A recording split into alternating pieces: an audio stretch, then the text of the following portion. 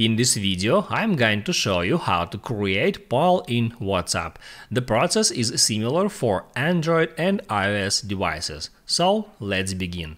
And first, open up WhatsApp app, and now you can open up any group chat or any conversation because you can create a poll even in the personal conversation. I'll open up some group, and now in order to add a poll here on iPhone devices, you have to hit right here at plus sign. On Android devices, right here you can easily find the paperclip icon. After hitting on that, just find a poll among these options, and now you have to ask a question. First, just type in your question right here at question field, and after that you are able to add an options here. Just hit right there where it says add, and then you can type in any options. I'll just put in 3 options. You can add there as much as you want, and then in that simple way, just by dragging them up or down, you can change the order of that option.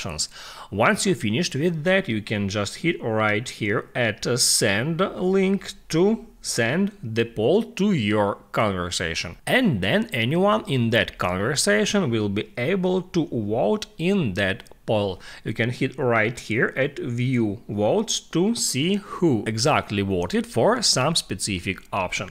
After that, you can close it. And let's say you want to delete the poll, and in that case all you have to do is just hold down on that poll, and it brings you that options. You can select delete and then hit at that trash icon and choose whom you want to lead this poll for everyone or just for me. I'll just pick for everyone. I hope this helps you guys, so don't forget to like and subscribe.